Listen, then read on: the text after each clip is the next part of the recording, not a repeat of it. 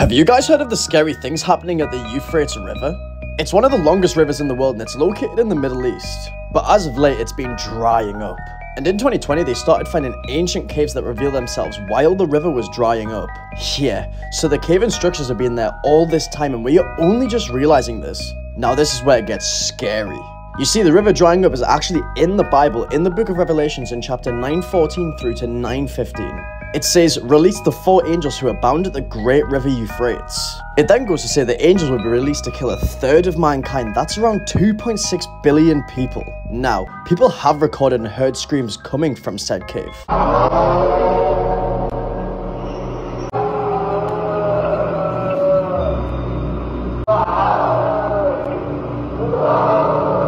So what do you think? Do you think these caves are actually prisons for the angels, and now that the river is drying up, they have finally been released? So